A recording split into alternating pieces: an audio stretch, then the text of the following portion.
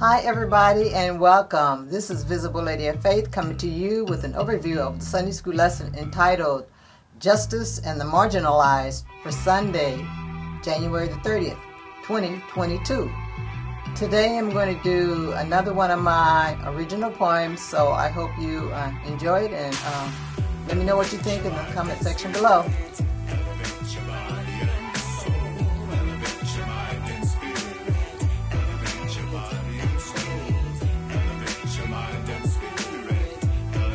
No justice for people who they marginalize for no justifiable reason they choose to despise, by those who think they are wise and disguise the truth with misleading lies, disrespecting people for unexplained reasons instead of showing love during life's seasons, indifferent to the fact that we all human, the hate and the injustice is not better than the labels we're often forced to wear by others who don't even care, inflicted on us by so many others toward different people of different colors.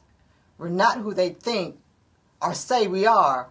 Our goals and dreams are what we strive for, in spite of negative assumptions thrown in our face, struggling for equality with undeniable grace, taking advantage of those who are different, acting out on their personal ignorance.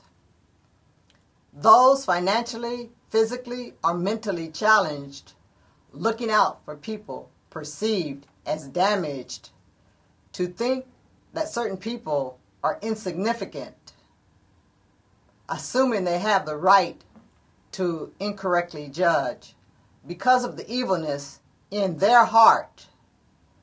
That dark and unwelcome place must depart, letting go of lies that leave scars, that impact our confidence, taking it too far, erroneously judging us by the way we look, negative words that we already forsook. Hi everybody, I have a big announcement on Sunday.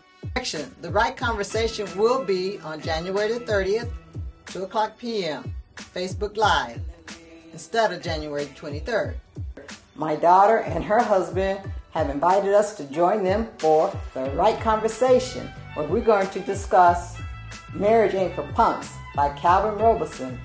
Facebook Live, 2 o'clock p.m., so we hope to see you there. Don't forget, January the 30th, 2 o'clock p.m.